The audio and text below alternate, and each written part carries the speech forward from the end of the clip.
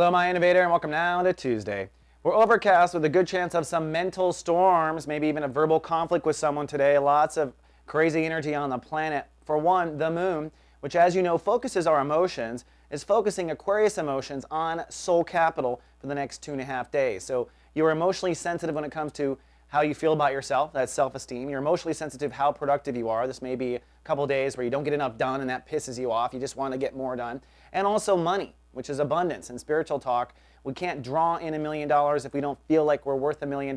So you are emotionally sensitive to all these topics. And on top of that, the moon will cross in front of aggressive Mars during the next 24 hours. So when the moon and Mars conjunct, it's like a huge booster shot of testosterone energy.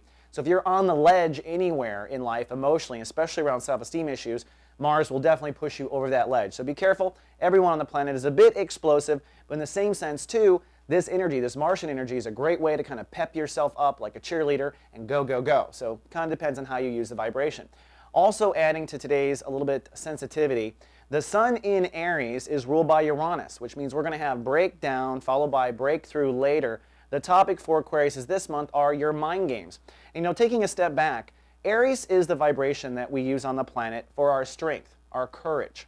It's our ego, basically. It's where we can feel egotistical about our lives, and we need to feel egotistical about our lives in some area when the rest of the areas of our life are under some sort of challenge.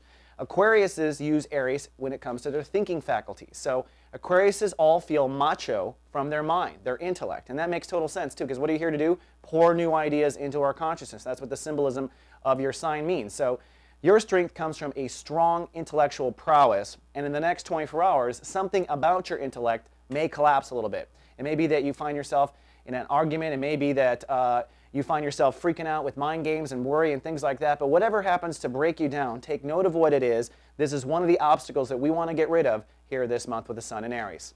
All right, Akko, that's all I have for the day. I'll see you tomorrow for Shout Out Wednesday. Live, love, be.